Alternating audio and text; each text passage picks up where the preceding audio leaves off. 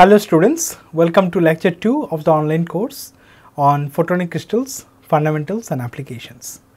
Today's lecture will be on the overview of photonic crystal technology. So here is the lecture outline. When we talk about photonic crystal technology, photonic crystal slabs and photonic crystal fibers, they take the center stage.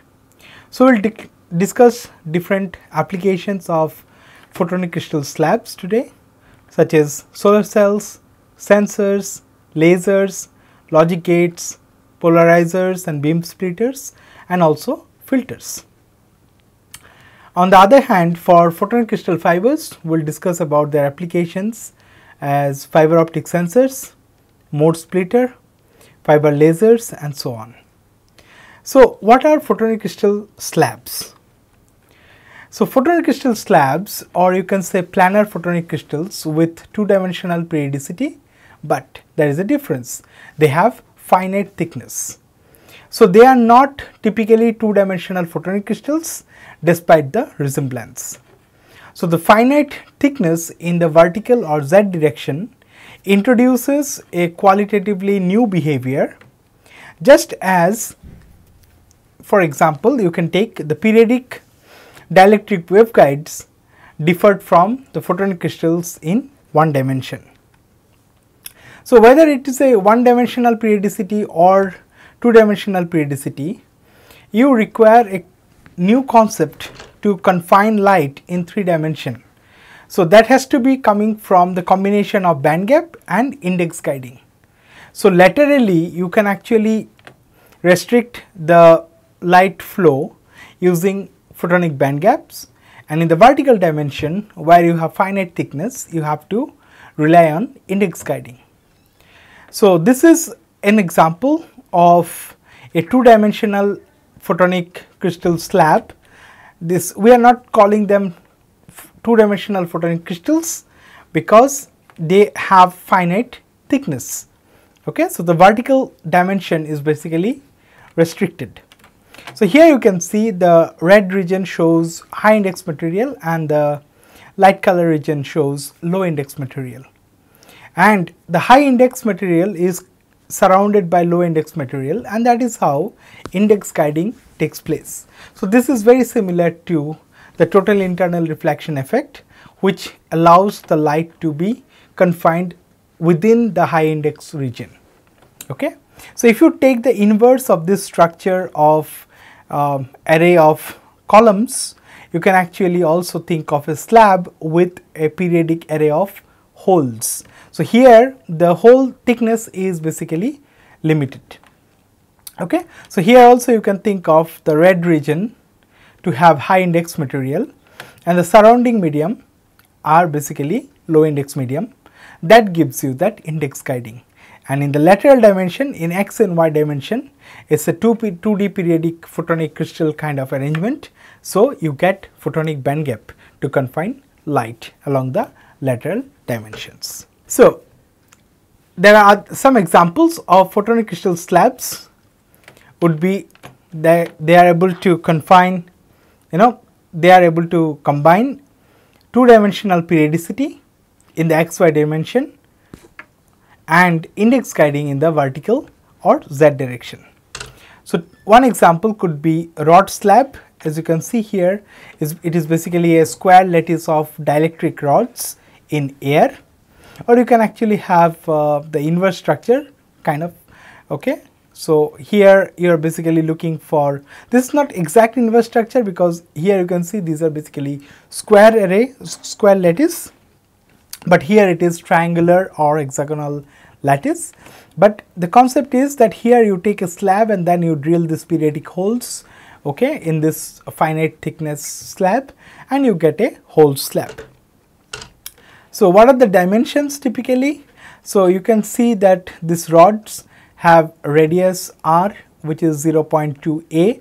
A is basically the periodicity, or you can say lattice period, okay, and the slab thickness will be 2a, okay, in this case. Whereas for the hole slab example, the holes which are drilled, they will have radius of 0.3 a, and the overall thickness of the slab can be just 0.6 a. Okay, so that way you can actually make a much thinner device based on whole slab. Now let us look into different applications of photonic crystal slabs. So I believe the difference between photonic crystal slabs and 2D photonic crystal is clear.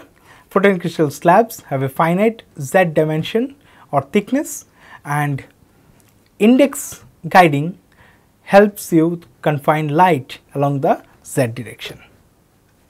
So the first example we will be discussing today are basically solar cells. So photonic crystal slabs have a lot of applications in solar cells in recent years because of two unique properties such as photonic band gap and slow photon effect. Now the introduction of photonic crystals can adjust the propagation and distribution of photons in solar cells, and the phenomena of slow photon effect is shown in this particular figure. So here you can say it is basically the EK diagram, and this shows you the photonic band gap over here. Okay. Now according to the Fermi's golden rule, the photons whose energy is consistent within this photonic band gap will be inhibited in their propagation and emission in the photonic band gap, right. So when the defect state is introduced into the photonic crystal, the photon state density at the defect state increases significantly, and spontaneous emission can be enhanced at the defect state position. In addition, the photonic crystals with defect states, photons are localized at the defect location, that is the optical location characterization of the photonic crystals. So using these characteristics of photonic crystals, optical microcavities with high enhancement factor and optical waveguides without any loss can be fabricated. Now what happens at the edge of the band gap of the photonic crystal? You can see the group velocity of the photons approaches 0, because you can see the graph here, the dE by dk is becoming 0, it flattens out, okay, which can form a standing wave, and then it can produce a slow photon effect. Now using this effect, the interaction between photons and matter can be enhanced. So from this figure you can see that the photons at the red band edge of the photonic crystal are mainly concentrated in the high refractive index material, okay. So all the dips, they are basically in this yellow region, which is the high refractive index material. Now when you look into the photons of the blue band edge, they are mainly concentrated in the air gap in between this. So they are basically at the low refractive index material, okay. So by regulating the distribution of the functional material in the photonic crystal, photons can be effectively utilized. So this slow photon effect generally occurs when the wavelength of blue and or red edge of the photonic band gap, okay, match with the electronic band gap of a semiconductor. So when there is a match between the two band gaps, the slow photon effect takes place. So this slow photon effect basically slows light propagation in photonic materials at certain wavelengths. So what will happen because of that? It can enhance light absorption in semiconductor photocatalysts, which can be used in solar cell and other optical or electro-optic devices. Oh, there is a spelling mistake here. So it's C, device. So photonic band gap and the slow photon effect of photonic crystals can effectively enhance the efficiency of optical enrichment, right. So when you introduce photonic crystals in solar cells, it can improve the performance of solar cells in 4 aspects. The first is loss of light, okay. So you can actually employ photonic crystals as back mirrors, so it can reduce the loss of light and can increase the absorptivity. Secondly, we have discussed the slow photon effect. This can improve the interaction between the photons and the sensitizers and enhance the excitation efficiency. Third, the photonic crystals can be used as scattering layers to increase the path of light propagating through matter. At the same time, resonance enhancement mode was formed in the absorption layer to improve the absorption efficiency. And fourth, the photonic crystals have large specific surface areas, especially if you think of three-dimensional photonic crystals. Okay, they have really large surface areas which can provide excellent carriers for sensitizers. So, it can effectively increase the amount and activity of the sensitized molecules and improve the photoelectric conversion efficiency of the solar cell.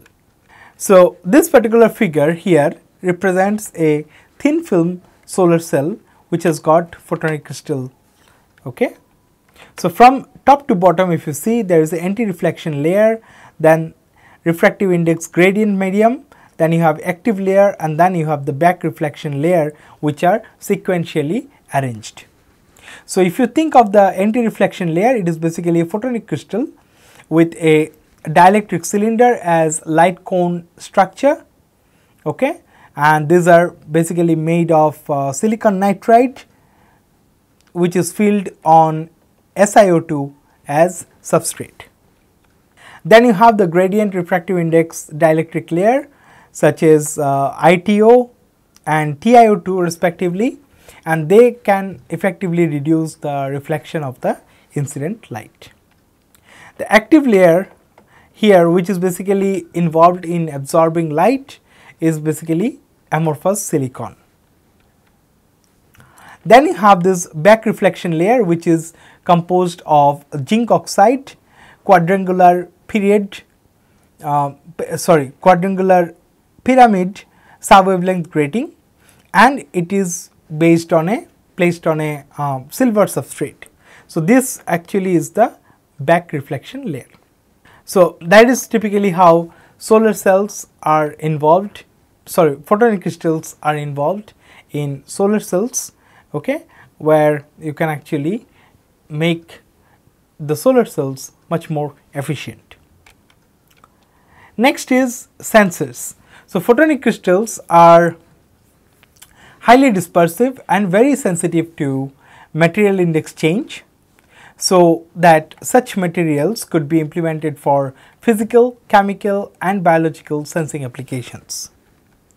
So, various types of sensors where photonic crystals are used. So, one can be chemical sensor. So, photonic crystals can be used as chemical sensors for sensing the pH and the ionic strength of solutions. They can be used as humidity sensor. So, in humidity sensor you require hydrogel photonic crystals, okay, which are used for sensing humidity variation in the environment by directly exposing those to ambient atmosphere. Now, what are these hydrogel photonic crystals? They basically refer to a class of photonic crystals that incorporate hydrogels, which are nothing but three-dimensional network of hydrophilic polymer chains capable of holding large amount of water into their structure. So, these materials exhibit responsiveness to external stimuli such as change in pH, temperature or presence of specific chemicals, making them valuable for various applications in sensing, drug delivery and tissue engineering.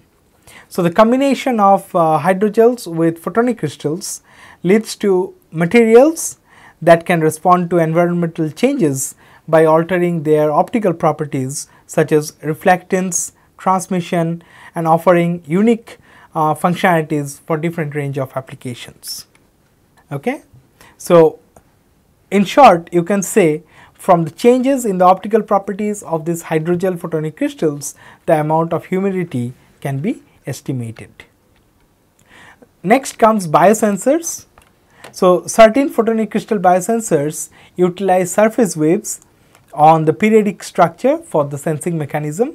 So this approach offers a unique alternative to the traditional sensors that typically rely on Bragg reflection or photonic stop bands. So these are basically surface waves based sensors. So surface waves on photonic crystal sensors are advantageous for thin film characterization and other applications, as they exhibit higher sensitivity in determining the structure of the material. They offer potential advantage over sensors based on surface plasmon polariton waves on metallic surfaces. Next, they can be used as temperature sensors. So the concept of temperature sensor is based on the shift in the Bragg peak wavelength or the photonic stop band as temperature of the material constituting the photonic crystal changes. Now, how it happens? Because of the temperature, the refractive index changes, and that actually changes the optical property of the photonic crystal, right?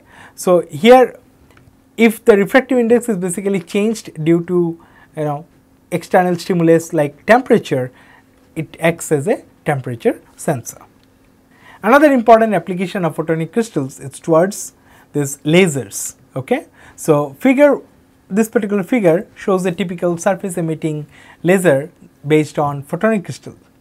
Now the central part here is basically a two-dimensional photonic crystal structure, as you can see, okay, that functions as the laser cavity. It consists of a thin layer of semiconductor material such as gallium arsenide, gallium nitride or indium phosphide, okay, containing some pattern, something like square or triangular patterns of air holes spanning over a certain area. So here you are basically seeing a square pattern, right? The semiconductor material must be transparent, that is non-absorbing, for the generated laser radiation. Now the laser gain by stimulated emission is provided by coupling the photonic crystal structure to a thin active layer, which is here. Okay, you can see this is the active layer. Okay, beneath the photonic crystal layer within the evanescent waves of the modes, and that is how the coupling happens through the evanescent waves. The active region is separated from the photonic crystal structure by a thin electron blocking layer, okay, for keeping the electrical carriers confined in the active region. So the active layer close to the photonic crystal layer excites band edge modes in the latter. Okay, it is pumped using N-type and P-type cladding layers and metallic electrodes at the bottom and the top. Okay, radiation is extracted through a hole. It is kind of a window electrode, okay, in the top electrode. So this is where the radiation is extracted. Okay, so above and below the structure there is optically transparent and electrically conducting cladding layer which are made of doped semiconductor. So an electric current for pumping the active region is applied through the metallic electrodes on the top and bottom. On the laser emission side, that is the top side, the electrode covers only a small area, as you can see here, okay, and usually it leaves a opening or a window of say rectangular region with dimensions of the order of 10 micron to 100 micron. Okay. So there are some important features of this photonic crystal surface emitting lasers, which include wavelength tunability. So photonic crystal surface emitting lasers can be designed to emit light at specific wavelengths or tuned within a particular range, making them adaptable to various conditions including telecom, sensing and optical interconnects. The other important feature is high quality beam. The use of photonic crystals enables precise control over the laser's optical mode, resulting in a high quality low divergence beam with excellent spatial characteristics. And the third important feature is compact form factor. So surface emitting lasers based on photonic crystals are typically smaller and more compact than the traditional edge emitting lasers. So this makes them suitable for integration into various optical systems. So here we have already discussed the important applications are optical communication networks, optical sensing, 3D sensing, LiDAR application, quantum cryptography and on-chip optical interconnects. The next application would be in logic gates. So here you can actually see that this is a photonic crystal slab where a cavity is formed. So how it works? Here you can see these blue dots are basically air holes. So it is basically a triangular array of air holes in silicon substrate, and then here one hole is missing and that is a point defect, and that forms a cavity. Now that cavity can help you achieve light localization in this particular cavity, right? And using this structure you can also realize logic gates. How it works? These structures which reflect light in forbidden frequency range prohibit the light's passage through it. So that is the concept of photonic band gap. Alternatively, if there is a defect, something like this, introduced in the periodic structure, okay, so we have seen line defect that can produce a waveguide, or we can think of a point defect that creates a cavity. In such case, the forbidden frequencies can be confined within the structure with little propagation loss. Okay? So this phenomena is also known as light localization, and it was first introduced in the year 1987 and has come to the fruition with photonic crystals. So a cavity that is created within a photonic crystal due to a point defect is shown here, right? Now this cavities in photonic crystal can be used for creating optical gates. Now these are the building blocks of optical computing, right? So all arithmetic and logic operations are carried out in a computer using the logic gates. So a modern PC relies on them to perform tasks based on programs which are stored in memory. Now once the technology for implementing logic gate is in place, it will be very straightforward towards realization of optical microprocessors. So among different gates, if you consider, NAND and NOR are known to be the universal gates because they can be used for performing all kind of logical operations.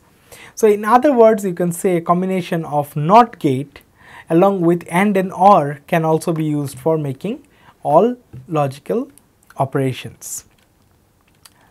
So in optics, switching is very important phenomena, and the switching can be realized using optical cavities. In optical cavities supports only certain wavelengths dependent on the length and the refractive index of the cavity.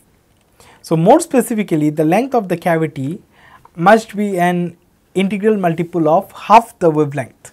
So this ensures that the nodes are formed at both ends of the cavity. Once the length of the cavity is fixed, its transfer properties will depend only on the refractive index. However, when the intensity of the light that enters the cavity becomes sufficiently high, the refractive index depends on the intensity of the light. So this phenomena, as we will know, is popularly known as optical Kerr effect. Okay? So and it can be harnessed by achieving optical switching within the cavity. So this is the technique that has been used here in this particular figure. Okay? So a laser pulse, so here you can see that it's a laser beam and there is a length of the cavity, okay, and there is a refractive index of this medium which is n, okay, and this cavity length at this refractive index does not support the cavity resonance condition, so you do not have any light output. But what happens when you put a laser pulse which has got a much larger intensity? It actually can change the refractive index of the medium, and now the wavelength changes due to the change in refractive index is such that it can satisfy the resonance condition of the cavity, and in that case you get a light output. Okay? So that way you can actually tune the light output, whether there is a light output or not from the cavity, depending on the input laser pulse. Okay. So this is what we have seen for realizing logic gates based on these techniques. Two types of cavity configuration are used here. So in the first configuration, the cavity length is set below the resonance wavelength, okay, and in the other configuration the cavity length is set to have resonance wavelength, okay. In this case it is having the cavity length is same as the resonance wavelength, so you are getting the light output in the very beginning, okay, when it's simply laser beam, okay. But then when you put the laser pulse, okay, what happens, the refractive index will change, and that actually makes the wavelength change in such a way that it no longer satisfies the resonance cavity condition and the light output will stop. So these are the two contrasting scenarios that you can obtain using an optical cavity, right. So these are basically switching applications which are very useful for realizing optical logic gates. So we will actually see the very basic logic gate here. So let us think of a NOT gate. So this is the circuit symbol of a NOT gate. So you can see A becomes A bar or A prime. So if you give a 0, you get a 1, and if you give a 1, you get a 0, okay. So how do you realize this? So the implementation of a NOT gate using photonic crystal, okay, is shown here. So for this purpose, what we are doing, okay, we need an optical cavity that has a resonance wavelength same as that of the incident light, okay, and the cavity is represented by S, okay, in this particular figure. So the optical cavity serves as the coupling point between the input and the output waveguide. So this is the input waveguide and this is the output waveguide, and this is your cavity. So this is entirely, the whole thing is inside a photonic crystal slab, okay, and you can actually introduce line defect here, means you miss those holes, okay, you can actually create a waveguide. Similarly, you miss some of the holes here, you can create another waveguide that you can use as output waveguide, and here you miss one hole and you can create a cavity. So this is how you actually obtain this particular structure. It is very straightforward. Now when you send a bias light, okay, through this input waveguide, it is basically coupled to the optical cavity, and then it crosses over to reach the output waveguide, as the resonance wavelength of the cavity is same as that of the input light, okay. That is pretty good. Now when a laser pulse is also sent along with the bias light, because of the high intensity of the laser, the refractive index of the cavity medium is altered. Now what happens in that case? It actually prohibits the coupling of light to the output waveguide. It means whenever this laser pulse is present, you do not get any output, but when there is no laser pulse present, you actually get the output. So if you give a 0, you get a 1, if you have 1 here in the input, you get a 0. So that way the presence of laser pulse denotes logical 1 state, as we discussed, and because of the change in the refractive index of the cavity, this laser pulse detunes the resonance wavelength away from the resonance condition, and hence your output becomes a logical 0. But in the absence of laser pulse, which is basically a 0 state, okay, the coupling of the cavity and the output is effective. So the biased light can get coupled to the cavity and then get further coupled to the output waveguide, and you can get some output here. So that is like logical 1 state. So you can say that this particular device actually works as a optical NOT gate. Further, you can think of OR gate, okay. So OR gate operation, I believe everybody knows what OR gate is. So OR gate has got two inputs and this is the output. So if the both inputs 0 0, you get a 0 at the output. If any one of the input is 1, you get 1. If both the input is 1, then also you get 1. Okay. So the only case NOT gate gives a 0 output is when both the inputs are 0. So here this is how the structure of the OR gate in photonic crystals will look like. So you are basically having 3 optical cavities, 2 of them. So this is this L and S, these are the 3 cavities. So the 2 of them, these 2 L ones are basically coupled to the input waveguide. So this is one input waveguide, this is another input waveguide, and S is basically coupled to the output waveguide, right. So this is basically the 3rd cavity. Okay. So what happens, the biased light from the input waveguide cannot traverse the cavity, since its wavelength does not match with the resonant wavelength of the cavity. Okay. So this is done because the L cavities are coupled to the input waveguides. They basically have resonance wavelength lower than that of the biased light. Okay. And when you see S cavity, the 3rd cavity, which is coupled to the output waveguide, it has got its resonance wavelength set to be same as that of the biased light. So what happens, the biased light from the input waveguide cannot travel through this L cavity, since its wavelength does not match with the resonance wavelength. Okay. So this constraint can be sorted by sending out a high intensity pulse, which will enable this cavity to achieve resonance with the wavelength of the biased light because of the change in the refractive index of the cavity medium. Okay. So whenever there is a high intensity pulse coming with the biased light, this cavity will also resonate, and then you will get a coupling to the output. So in this situation, when you have 1 0, you get a output 1.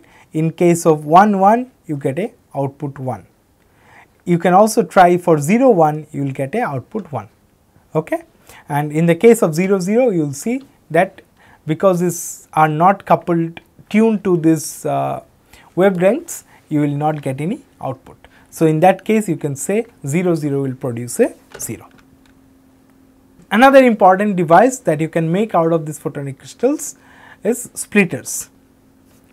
So power splitter is a device which splits the incoming power into output branches without any significant loss. So photonic crystal based power splitters have photonic band gap in which no propagating modes exist in any direction. So it's basically a photonic crystal where you have removed this particular row of this dielectric cylinders, okay, and then you have created these rows also. So they are basically your waveguide. Okay. So this is one incoming channel, and then you have channel 1, channel 2, channel 3 and channel 4, right. So by introducing defects in the crystal structure, the propagation of light inside the crystal can be molded and a range of compact optical devices can be designed. So a schematic of an all optical 4-channel power splitter is shown in this figure. So what happens here, when the light enters a defect, that is a specific row in our 2D photonic crystal, it encounters the lattice, and if the wavelength is within the photonic band gap, that is the 1550 nanometer wavelength say, then the only permitted path for its propagation is this particular row. So in this condition, it can propagate easily without any loss, and when light reaches the initial banding of the structure, it gets divided into equal 2 parts. Subsequently, as you can see, the light passing through each of these 45-degree bands, it can reach the preceding bands on both sides of the photonic structure, and like it can reach here, and then equally can get divided in channel 1, channel 2 and channel 3 and channel 4. Okay. So that way you can get a 4-channel power splitter. So another important device is polarization beam splitter, which can split 2 different beams of mutually orthogonal polarization along 2 different directions. So here again you can see the photonic crystal structure. Okay, so this tells you about the lattice constant, and this is the diameter of the dielectric column, and then you can have a row missing, so that actually prepares the waveguide. Okay, and this is a simulation result that shows photonic band gap light guiding through this particular structure. So what you have to do here, because it's a polarization beam splitter, so it means in one polarization can go this way and another polarization has to go the other way. Okay, so traditional polarization beam splitter uses birefringence, means refractive index values are different in different direction. Okay, so birefringence in a natural crystal and polarization selectivity, but then they have drawbacks, something like, you know, the natural crystals require very high thickness, and multi-layer structure has a complex processing technology with millimeter level size, and that cannot be applied to the micromachining technology. And then they are also sensitive to the change of angle, and the transmission of light has a low extinction ratio. So figure 1, as I mentioned here, shows the schematic of how you can do this polarization beam splitting using photonic crystal structure, and it shows the ability of photonic band gap to guide light in a particular waveguide structure. So this is the design of a photonic crystal beam splitter. So what happens here, you know, in order to realize the light path multiplexing function, in addition to the necessary channels for splitting and cycling, the asymmetry of the photonic crystal microstructure must be considered. That is, an asymmetry microstructure must be designed in the photonic crystal beam splitter to satisfy the asymmetry of the input and the output light path. So as you can see in figure 2, a large circular dielectric column at the center of the Y-shaped branch. So this is a Y-shaped branch. So this central rod is placed at that particular point. Now the existence of this circular dielectric column introduces asymmetry. So the light path had a suitable splitting ratio at the input and output, thereby satisfying the splitting and cycling requirements. When the large dielectric column is positioned at the center of the branch, the beam gets strongly reflected back, something like 85%, and it causes very low beam intensity at the output at port 2 and port 3. Okay? So the beam splitting is very poor. Now if you want to improve the beam splitting, you can actually change the size, shape and the number of this central rod, and that can give you the control on the power splitting ratio as well. Next we will discuss about filters. Now filters are very important devices in photonic applications. So here is a structure of polarization filter. It means this structure can actually, you know, block the TE polarization and only allow the TM polarization. Again, this is a two-dimensional photonic crystal where there is a missing row of holes, and that actually forms the waveguide. So integrated photonics very often come across with the devices and systems that operate only on, you know, TM polarized light with their, you know, efficient functioning. So TM polarized light is also very useful for level free sensing, as its evanescent field can penetrate deeper to the top and bottom cladding layer when you compare it with the T polarized light. Moreover, applications such as polarization multiplexing requires TM polarized light in order to make the most of the channel capacity. Hence, it would not be, you know, wide of the mark to say that TM polarization filters are indeed necessary for very efficient photonic integrated circuit design. So from the design point of view, the design parameters need to be optimized such that you get first the band gap for suppressed polarized light, that is TE, and the index guided mode for TM must be in the same wavelength range. It means you are supporting the TM waves to propagate, but then for TE those should lie in the band gap. Secondly, the band gap guided mode of TE polarized light, which are generated while creating a line defect waveguide, must not overlap with the index guided mode of the TM polarized light in that overlapping operating region. So, in that case you can ensure that only TM waves are coming out and TE waves are reflected back. So, this kind of filters, this uses periodic structure. So, photonic crystal polarization filters, as you can see, they utilize a periodic nanostructure to create a band gap for specific polarization of light, which means they selectively transmit light of a certain polarization while they block others. They have other feature like selective transmission. So, photonic crystal polarization filter allows light waves with specific polarization to pass through by matching the polarization direction with the periodicity of the crystal lattice. In contrast, the light waves with other polarizations are reflected or they are absorbed. They can also show tunable properties because these filters can be designed to operate in various spectral regimes by adjusting the photonic crystal's geometry and periodicity. So, you can actually change the pattern of the holes or size of the holes, the period of the holes, diameter of the holes, and you can actually shift the entire operating wavelength to a different window. So, this allows you to use this kind of design for optical communication and imaging. The other important application is notch filter. As you can see here, you can actually create a waveguide and a small cavity, and this cavity can trap a particular wavelength and that is not allowed to transmit, and that gives you the notch. So, notch filter, you are basically getting band gap formation.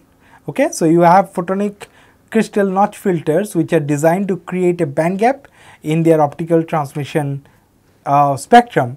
So, this band gap basically prohibits the propagation of a specific range of wavelengths which forms the notch region. You can also use these resonant cavities or defects.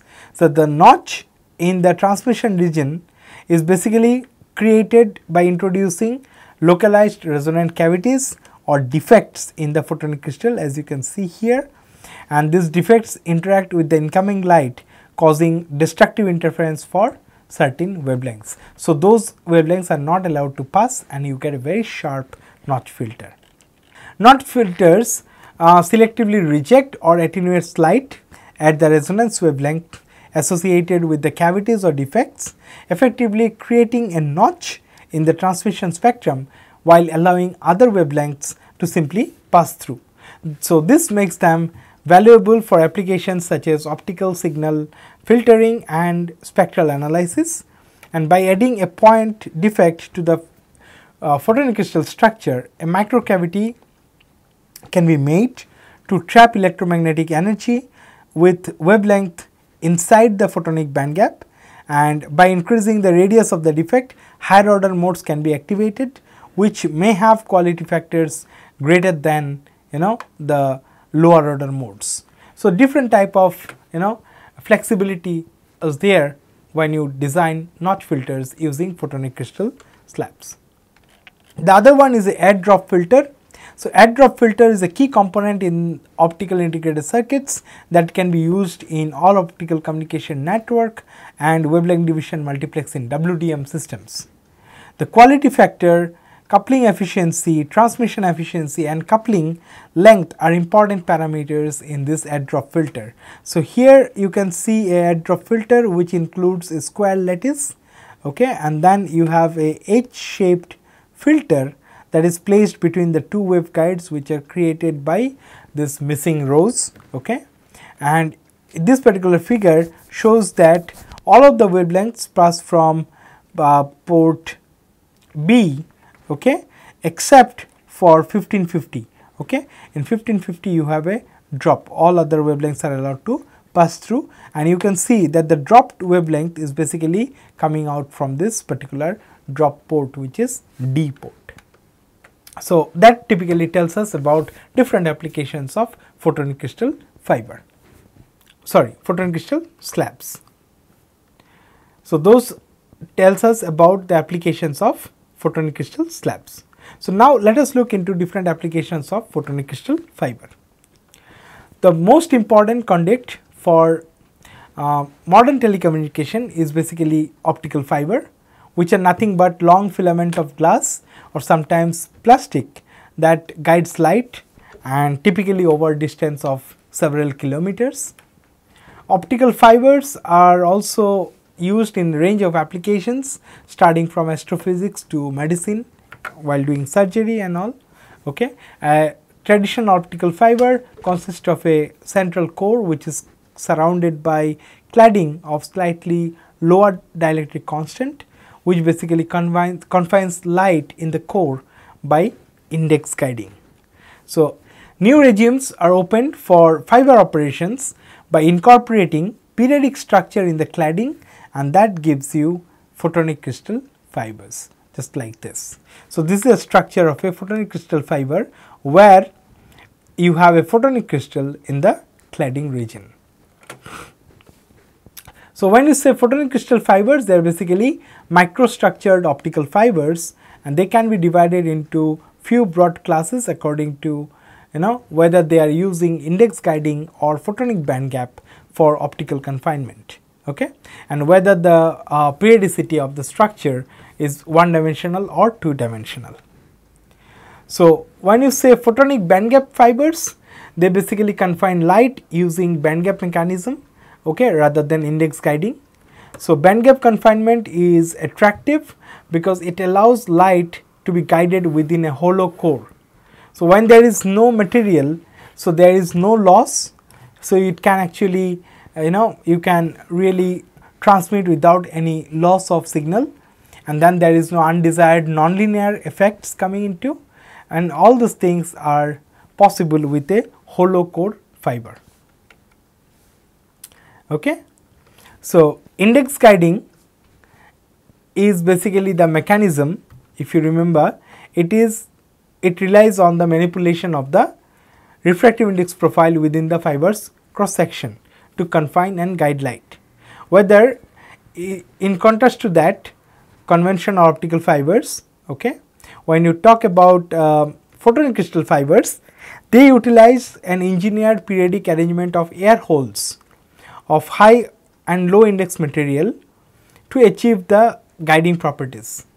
This structure creates a photonic band gap that can confine and guide light within the fiber's core, enabling various applications, something like supercontinuum generation, high power pulse delivery, and also nonlinear optics.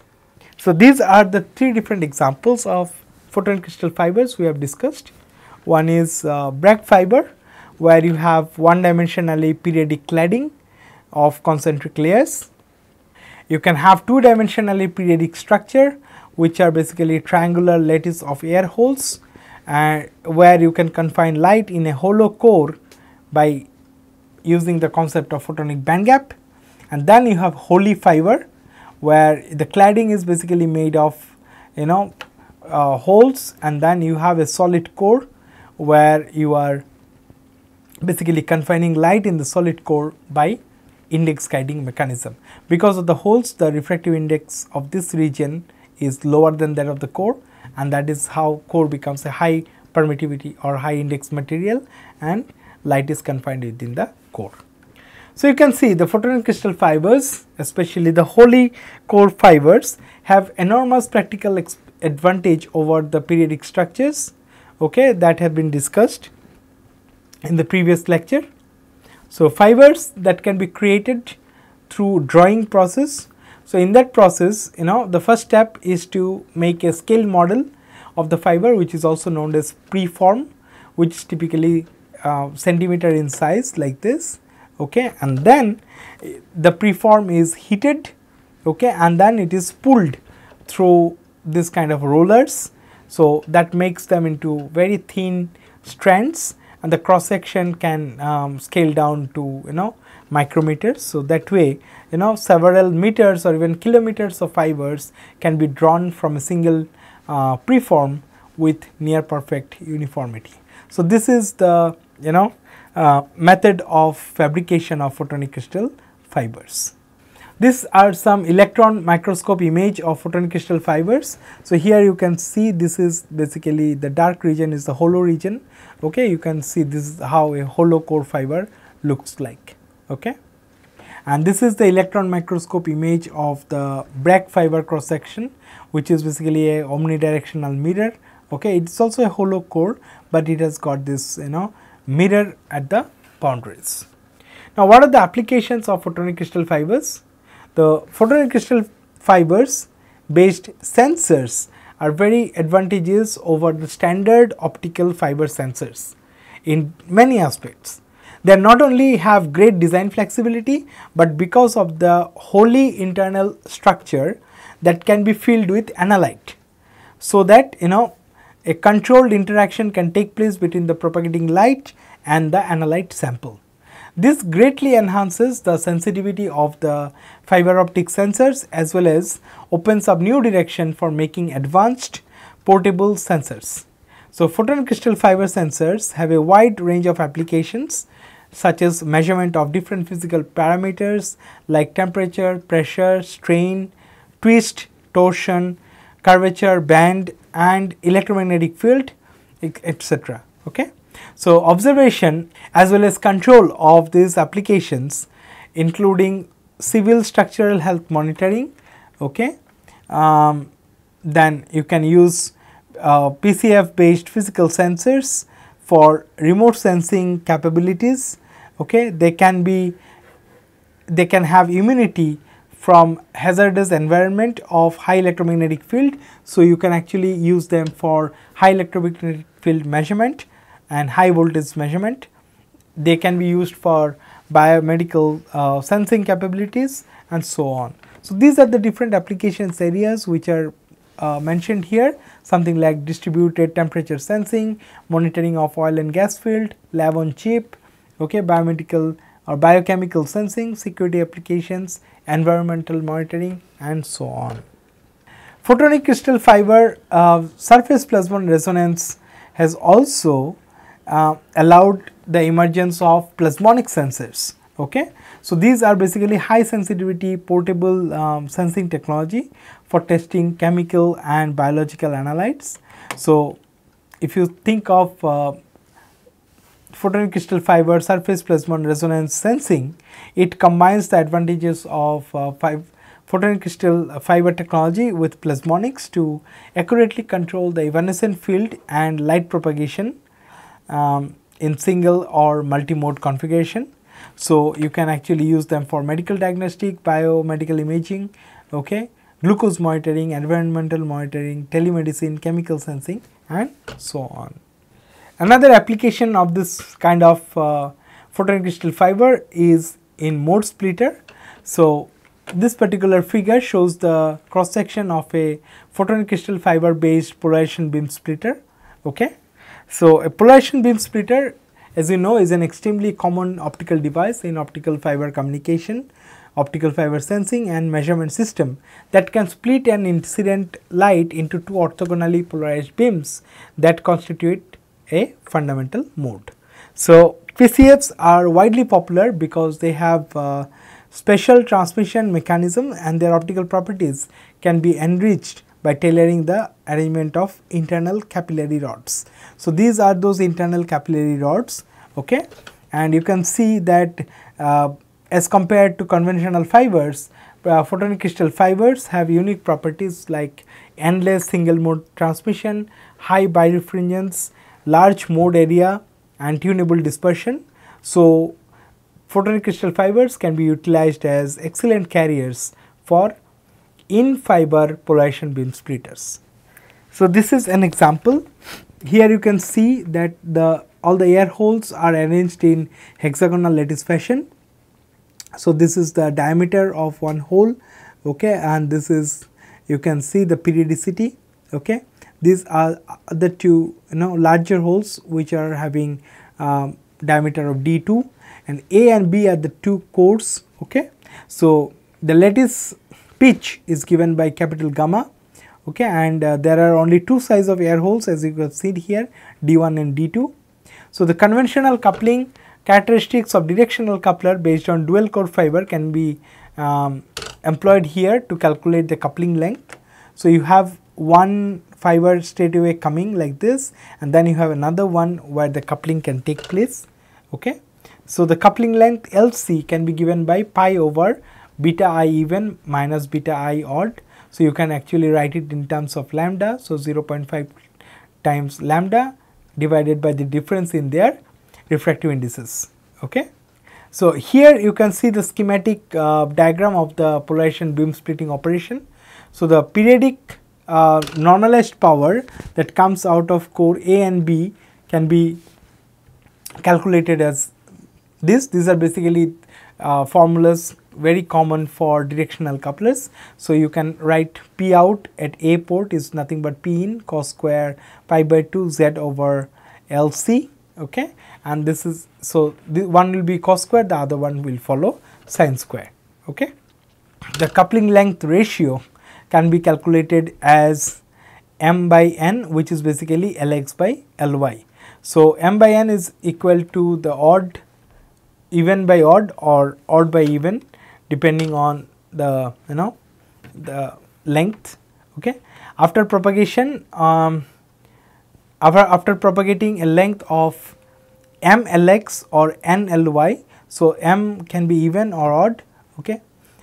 In a polarization beam splitter, the two lights of different wavelength will exit through A and B port. So, here you can see that in the single mode fiber, basically you are having X pole and Y pole together, and then finally you can get either X pole here and Y pole here, or vice versa, you can have Y pole here and X pole here. So, this is how you are able to split the beams. Okay. You can also use photonic crystal fiber for making excellent lasers.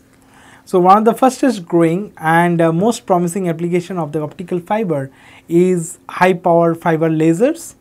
So, in the past few years, fiber lasers have evolved from low power systems for niche applications into challenges to the traditional high power industrial lasers for material processing.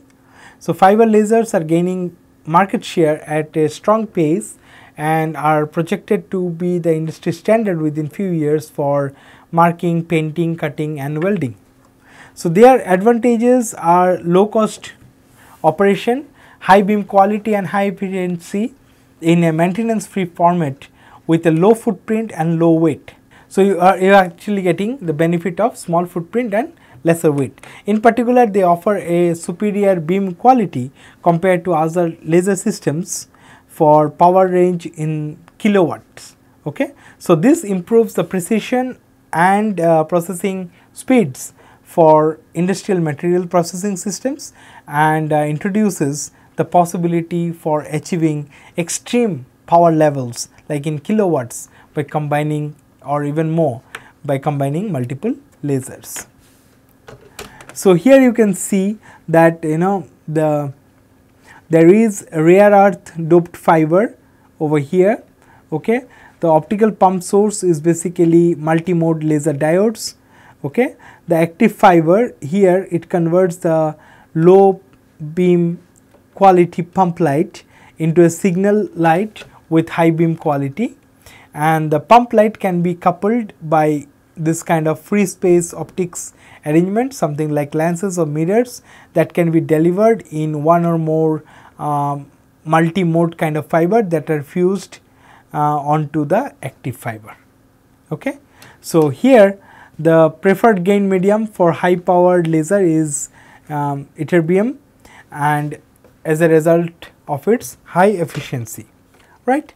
So, the highest reported power level for a single mode fiber laser is approximately 3 kilowatt, which is demonstrated by IPG Photonics Corporation of Oxford. It is noting that the record power level has increased dramatically over very short time, and further increase is also expected in near future.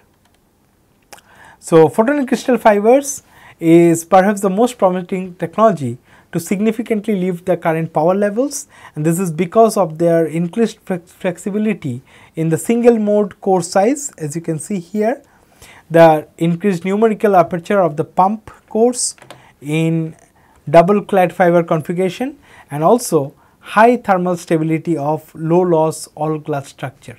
So, these are a couple of the features which enables this particular photonic crystal fiber to deliver good quality lasers. The term photonic crystal fibers is also inspired by unique cladding structure of this particular fiber. So, you can see the cladding material over here. Okay. So, this is a typical triangular cladding. So, you have got a single core, okay, photonic crystal, and light is guided in this solid core, which is embedded in this triangular lattice of air holes. Okay. So, the hybrid material region are typically the result of interaction of the number of air holes in this silica background. So, the classical triangular cladding, a single core photonic crystal fiber can form the basis of many different types of fibers. The microstructuring of the photonic crystal fiber provides a means of controlling the refractive index profile more precisely than any other fiber technology. Right here, you can actually change the periodicity or the pattern of the holes or the dimension of the holes, and that can give you different type of index profile. So, what are the benefits of this active air clad design? So, you can actually have large low numerical aperture single mode core.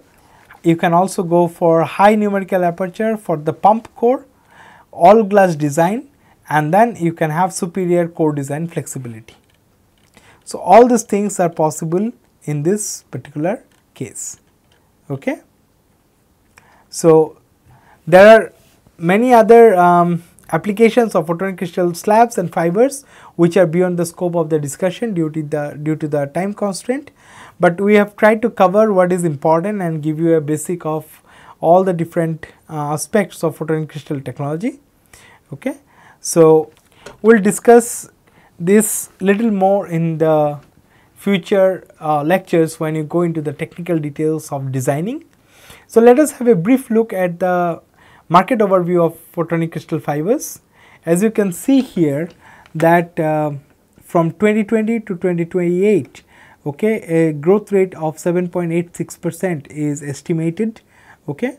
And if you look into the segmentation analysis of global photonic crystal fiber market, okay, you can see that there are end users something like industrial, aerospace and defense, life sciences and healthcare and R&D, and then mainly it has been used in North America, Europe, Asia Pacific and rest of world, and by application it is mainly towards fiber, LEDs, image sensors, and then solar and photovoltaic cells, and these are the key players, okay, in this technology like Agilent Technologies, ICX Photonics, Luminous Devices and NEC Corporation.